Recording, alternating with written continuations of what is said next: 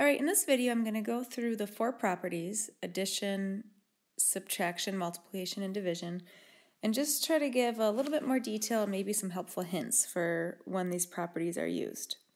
So the first example, I want to look at kind of this more basic one up here with this triangle. We have this triangle, and I already marked the things, the given congruencies. So we were given that AB is congruent to DE, so you can see those each have one congruency mark. And then we were also given that BC is congruent to DC. Those each have two congruency marks. So the addition property says is if an angle or segment is added to congruent angles or segments, then the sums are congruent. So we want to focus on the conclusion we can make has to do with the sums.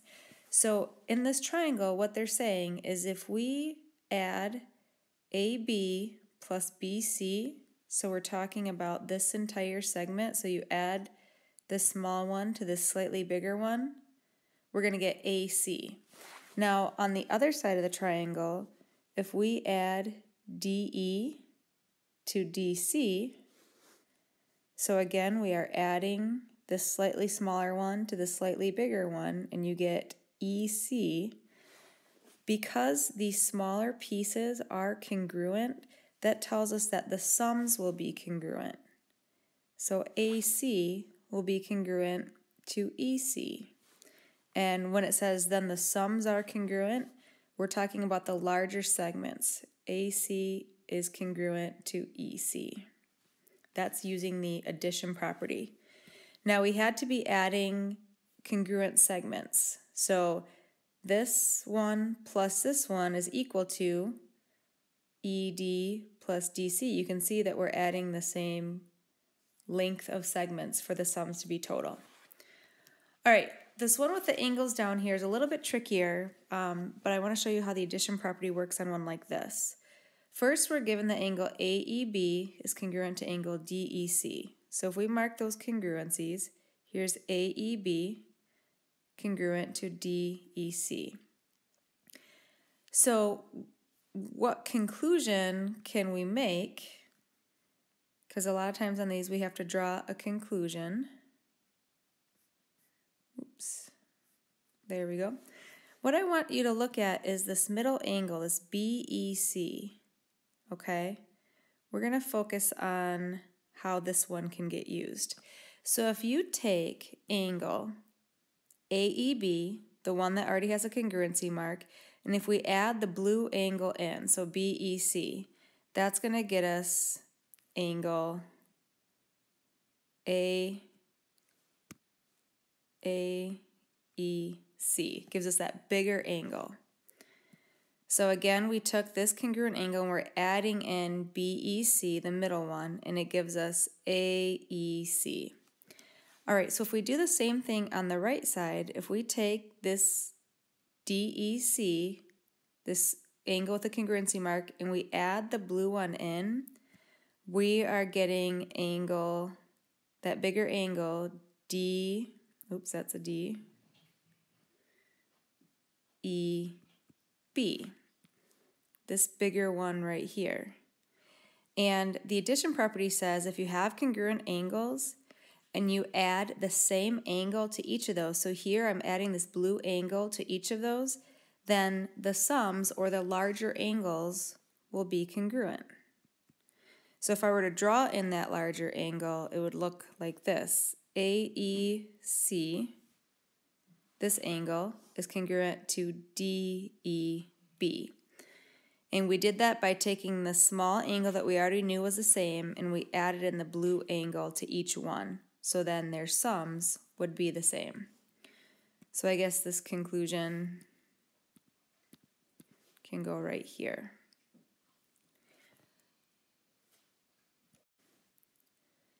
All right, last thing about the addition property, I just wanted to give you a couple helpful hints. If you're going to use the addition property, that means that the given information will be smaller angles or segments. Kind of like up here we were given the smaller congruent angles, or at the top the smaller congruent segments. the conclusion, the part that you're able to conclude, will be the larger angles or segments that are congruent.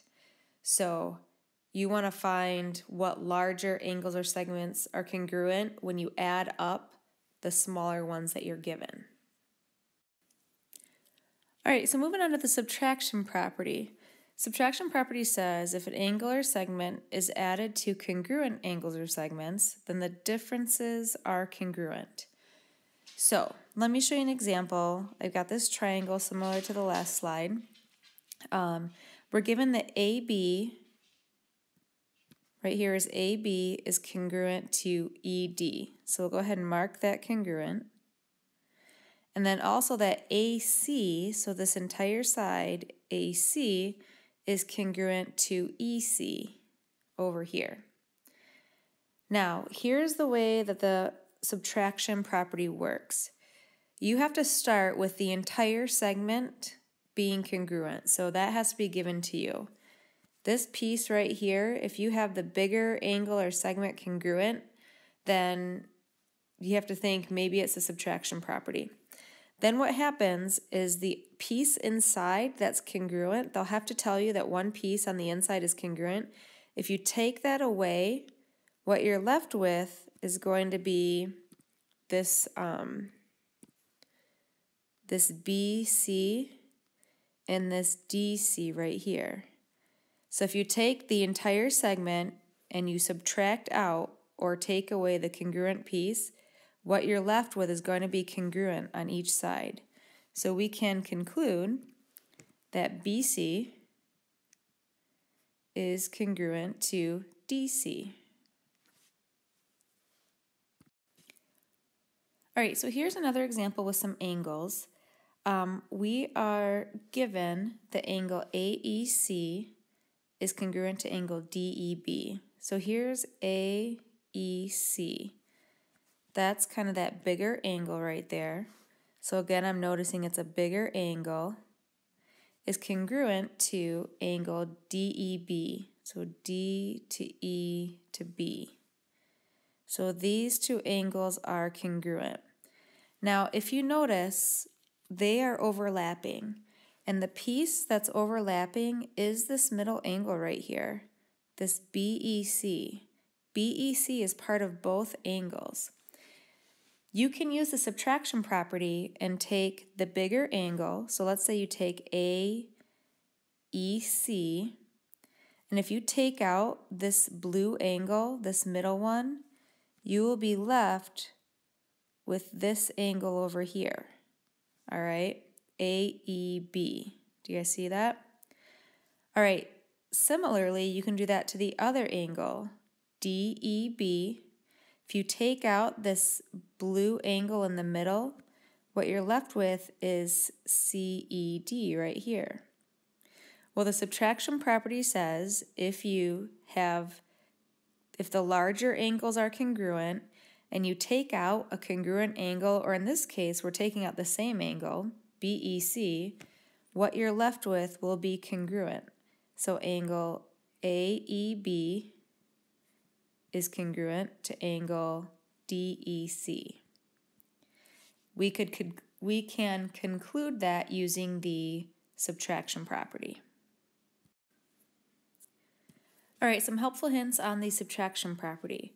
What you are given will always be larger congruent angles or segments. So you have to be told that the whole thing is congruent, either the larger segment or the larger angle. And you also have to be given that a small part of that, so something on the inside of that larger angle or segment, you'll be given one smaller congruent angle or segment that will be part of the larger one. What you will conclude will always be the leftover. If you take the larger one and subtract out the smaller congruent piece they gave you, whatever's left over will be congruent, and that's your conclusion. All right, the multiplication property is pretty straightforward. It just states if segments or angles are congruent, they're like multiples are congruent. So for example, we have two angles here. They are congruent. We can see they are both 20 degrees. And what they're saying is if you were to take this and let's say double it. So if you double it, you're multiplying it by 2. Well, your 20-degree angle becomes a 40-degree angle over here because we multiplied it by 2. Well, the other angle, if you double the angle on the right, 20 times 2 is also 40 degrees.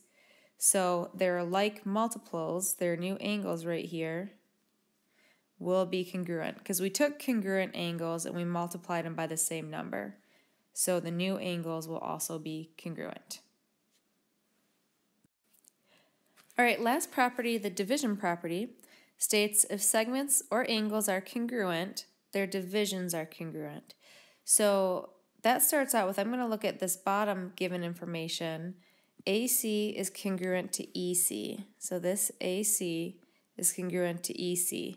So if segments are congruent, that's what that means. We have congruent segments.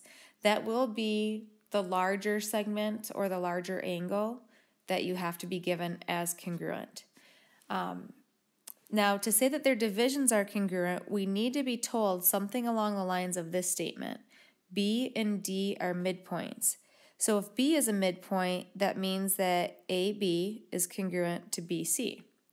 And if D is a midpoint, that means that DE is congruent to DC. So what conclusion can you make? Basically, any of the divisions are congruent. So we could say AB is congruent to DE. Or we could say AB is congruent to DC. You know, we can say this one is congruent to this one over here. So there's more than one conclusion we can make. But basically you have the larger segment or angle is congruent. If you divide it up evenly, that's what it means, they're divisions. So you have to divide it up evenly with something like a midpoint, then all the smaller pieces will be congruent. All right, some helpful hints on the division property. You need to be given some specific information. The larger segment or angle has to be congruent.